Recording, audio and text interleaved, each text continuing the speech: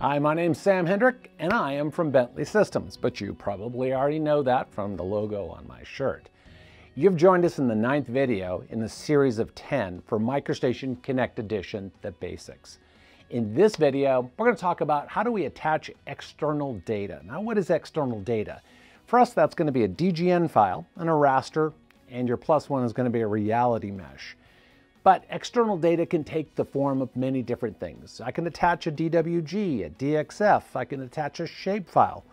All kinds of data can be attached to a MicroStation file. So let's go ahead and get started. Let's open the first file.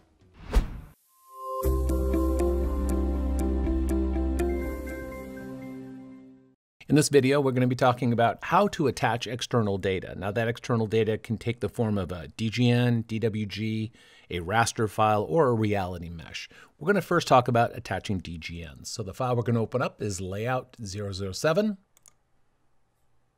Now, I'm currently in the drawing workflow, and my tab is set to home. And under home, there's a group called primary, and there's attached tools. I'm going to go ahead and click on this. And you can see there's 4 possible choices. We have references, raster manager, point clouds, and reality mesh. I'm going to be choosing references. This will open up my reference file dialog box, and I'm going to choose this icon right here to attach a reference. Now it's going to take me to the last place that I attached a reference. In this case, it was the folder I'm working in. And I'm going to attach just one file, and I'm going to have it set to interactive. There are other choices. Coincident world is one of them. Just keep that in the back of your head. I'm going to attach topo, contours. I'm going to select open. This is the dialog we refer to as that is interactive. Now I'm going to be choosing coincident world, and everything else is going to be set as the defaults, full size. I'm going to click OK. You can see the topo is now attached in the background. Now the other files that I had, I want to attach all of them, and they're all coordinate correct, and they're all going to have coincident world as the setting. So I'm going to go back to attach reference. I'm going to be selecting multiple files, but first I'm going to change my attachment method to coincident world. It will skip that other dialog and attach all of the reference files that are selected as coincident world. So I'm going to select alignment, roadway, and right-of-way. All of those selected. Again, I'm holding down the control key to do this. I'm going to click open. And you can see all of them are attached at one time. Now with the reference file dialog box still open, we're going to clip the reference files because we don't need to see everything. We only need to see what is inside this red shape here. So I'm going to go ahead and select all of the reference files. And on the reference file dialog box, we have a little icon, scissors next to a file, a paper. It's called clip reference. I'm going to select it. On my tool settings window, I have several options: active fence, element, and named fence. I don't have a fence active, nor do I have named fences, so element is the only choice that's available. I'm going to leave that selected. Then I'm going to select the element that I want to use as the clipping element. And now I've clipped all those reference files. And because I clipped it by element, that element represents the clip boundary. If I select that element and I make modifications to it, change its size, you can see all of the reference files change. I'm going to go ahead and do an undo. Now you'll see a red boundary around here. This is because I have one or more reference files selected, and my highlight mode is set to boundaries. So if I unselect that, we just go back to the red shape there.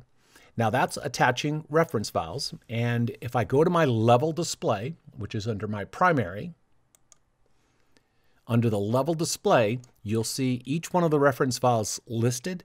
And as I select them, you're going to see their levels individually displayed. So I can control the on-off state of those reference files and their levels individually.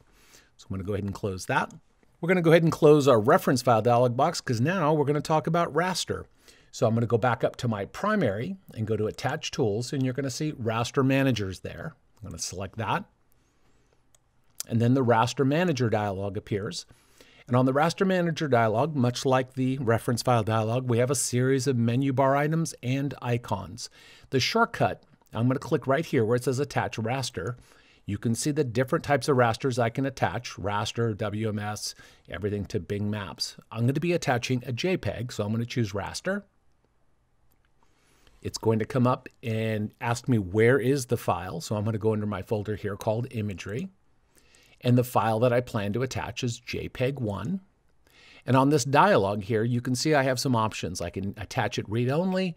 I can attach it placing it interactively, which I would do if I had no coordinates to the file. But the file does have a world or sister file, so it'll come in coordinate correct. And then I have an open settings dialog. I'm going to click on that. I'm going to click open. This is the dialog box. Here we can choose things like place interactively, which I had an option on the prior dialog. We also have ways to attach the raster, the attachment of the raster, to a specific level. It's always recommended that you attach the raster to a level that is not something you work with, that you'll be turning on and off. In this case, I have a level called _raster. It's dedicated just for rasters. I'm going to click the attach button. And there's my raster attached in the background. Now I'm going to go ahead and clip the raster because I don't need to see all of this, just like I did with the other reference files. I'm going to go and select my raster in the list box. Now, if I wanted to turn the raster off, I could do it by selecting it and clicking the view number I want to turn it off in right down here. So I can turn off the raster here, or I can turn it back on. In this case, I want to just clip it. So I'm going to do the same thing I did with the reference files. I'm going to clip it by that red shape. So I'm going to go to the Edit pull-down menu on the Raster Manager, slide on down to Clip. On the Tool Settings window, you're going to see there's several options. Element is the one I'm interested in. So I'm going to select Element. I'm going to pick that same red shape, and there's my raster clipped. So that's a way to attach reference files and raster. Now, if you don't have a raster, let's say you don't have aerial information and you would like to bring that in, and your file is coordinate correct and has a geographic coordinate system. I'm going to show you another way to do that. So I'm going to go ahead and turn off my raster, close the Raster Manager.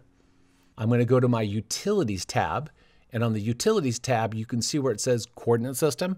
If I click on this, if my file has a geographic coordinate system, then MicroStation knows where it's at, and mine does have one.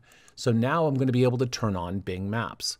I'm going to do that by going to my View Attributes, and on the View Attributes dialog at the bottom, Background Map. Now, if you don't have a geographic coordinate system attached, you will not see that as an option. So I'm going to tell it I would like to see street maps.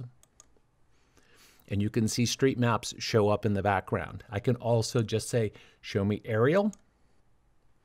And you'll see aerial. And then I can also do a hybrid where I see aerial and I see street names. So that's if you don't have aerial information, this will let you bring it up in the background. So I'm going to go ahead and set that back to none. Now, the next thing we're going to talk about is what's called a reality mesh. And what you see here is a program called Context Capture. Each one of these little points indicates where the drone was when it took the picture. If I rotate this around, you'll get an idea of the drone's flight path. And what you're seeing below this is the reality model that was created from the photographs. So we're going to switch back to MicroStation. We're going to be opening up a different file. So I'm going to go to File, Open. I'm going to open up a file called VistaPoint. And we're going to go back to our Home tab. And again, under the primary group, we're going to go back to Attach Tools. And the last one at the bottom there is Reality Mesh. I'm going to select that. I'm going to now select the Attach Reality Mesh icon. It wants to know where the file is that I want to attach. In this case, it's a 3SM file, a scalable mesh model. I'm going to click on the Open. Here's my file. It's called VistaPoint.3SM, or Scalable Mesh Model. I'm going to go ahead and click Open. Click OK. And you can see the Scalable Mesh Model appears in the background. Now, this is a 3D file, so if I zoom in, I'm going to go ahead and rotate my view. You can see there's the reality mesh in 3D. And we'll go ahead and rotate to the top view. And then just to see that this comes in coordinate correct, we're going to go and turn on the Bing Maps in the background. So again, I'll go to my View Attributes. Down here, I'm going to change the background map to hybrid. You can see it appears in the background. Again, I'll rotate my view so you can see that my reality mesh is floating up above the Bing Maps in the background. Again, we'll rotate around to a top view. We'll go ahead and turn this off. Now this is MicroStation, and I can now, let's close this dialog, work in relationship to this reality mesh in the background. So I'm going to go ahead and rotate the view around, and I'm going to zoom in a little bit here, and I'm going to go to my workflow called modeling. I'm going to go to the solids tab, and then I'm going to choose slab. And I'm going to go ahead and draw in a slab. So I'm just going to pick a point on my mesh, rotate my compass to top. I'm going to go ahead and come down here, and I'm going to go across, and we're going to go across 1 foot. And then I'm going to go ahead and move this up and basically draw in a wall. So I rotate my view around. Now I'm modeling inside MicroStation in relationship to my reality mesh. So hopefully you found this video helpful, and we'll see you in the next video. If you found this video helpful, please give it a like. If you want to see more such series, consider subscribing to our channel. Thank you, and see you next time.